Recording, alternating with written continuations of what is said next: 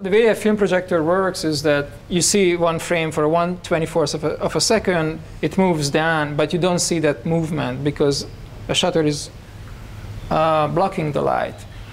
And many, many projectors that preceded film projectors worked with the idea of shutter, image, shutter, image, shutter, image. So we perceive a constant motion picture. So the idea was really to put another shutter behind the first shutter, try to get rid of the image altogether and make these double shutter the way they are phasing together the image.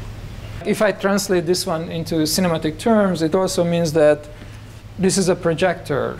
No, this is an image. No, this is both of them. To me, it's almost like we are sitting all here and watching a Super 8 movie on this wall, except the image and the projector are squashed together into this image.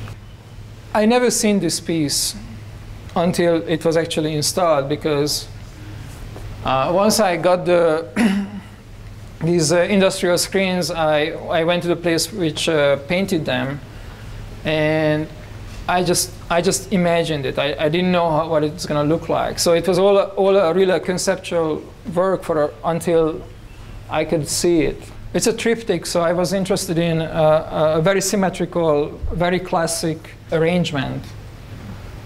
You could see in many Christian religious iconography. There is something very comforting. My film experiences, my architectural experiences in Europe, many of them had this triptych structure. As soon as you move just a little bit, the image radically changes. Up until close, and I really would like to challenge everybody to look at it from here, and it's hard on your eyes. You are right to the state where you cannot really focus, and it's so bothering that you cannot focus, because it's not clear which plane is that you are focusing on.